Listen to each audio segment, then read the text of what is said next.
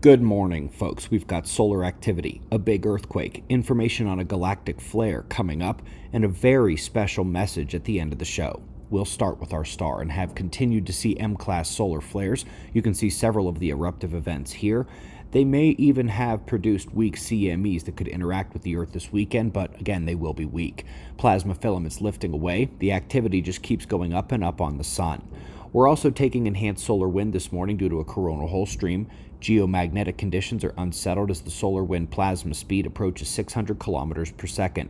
We will continue to monitor the plasma filaments and the sunspots today, but right now, let's jump back quickly to yesterday's show to recall what was said. One of the more prominent features is the coronal hole setup, one to the south and one incoming on the equator. The latter will face Earth while the energy from the previous CME impact discharges from the crust, so we're at increased earthquake watch going towards the weekend. Folks, we've been doing this earthquake thing for a decade. Coronal holes connect magnetically to the Earth and enhance seismic activity, especially when we've just been hit by a solar eruption and that energy capacitance is discharging. Luckily, this one was in a remote part of Tajikistan. Hopefully, we don't get any more. Quick note here is geomagnetic impact to power grids during a minor solar storm was studied in Iran. Papers like this really help confirm how in trouble the grids and transformers are when the sun really decides to rock and roll. There is an update as well on the X7 gas cloud heading towards the galactic core. Now, it's important to know that light takes 26,000 years to get here from the center of the Milky Way, so this happened a long time ago, but in terms of reality, we're just getting the light now.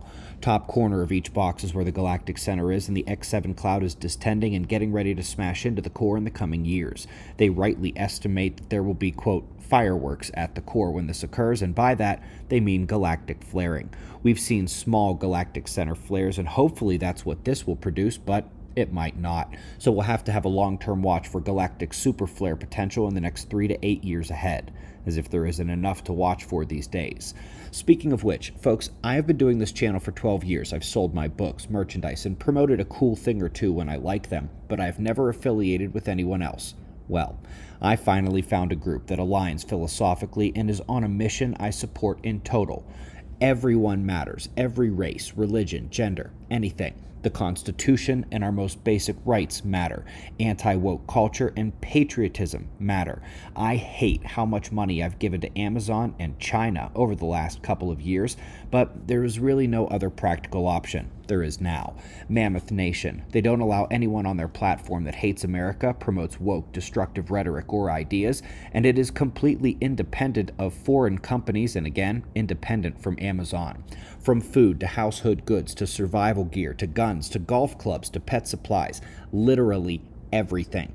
Folks, we got observers a 30% discount to help shift the power to the family-owned American businesses by using the link below to the Mammoth Nation and using the promo code along with it. It's down there. Just check it out. I have switched, and I will never again be giving money to China or Amazon. We greatly appreciate your support and your support against the Matrix and the current trajectory of the world. Let's turn it all around. Links are below the video. Subscribe, and we'll do this all again tomorrow. Right here, but right now at 6 a.m. in the new Valley of the Sun. Eyes open. No fear. Be safe, everyone.